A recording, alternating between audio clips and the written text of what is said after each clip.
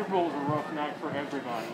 How did you go process that? How did you go past the Super Bowl during the offseason and focus on just the upcoming year? Yeah, obviously that's not the way you want to end the season. You end your rookie campaign or even have a game like that. But you just got to learn from it and move on. I mean, I'm the biggest critic of myself. I mean, there's really no one I can think of that's gonna say anything to me that's gonna make me feel worse about how I played. But like I said, I'm young and I'm learning. Obviously, that's not an excuse, but I'm taking that, and I can't harp on it. I can't dwell on it. All I can do is get better. Conor McGregor actually put out a quote a couple years ago, and it was kind of about losing in defeat, and then he said it's not the losses that ruin careers, it's the wins, and getting complacent. It's when you lose, you got to sit back, learn from it, and move on.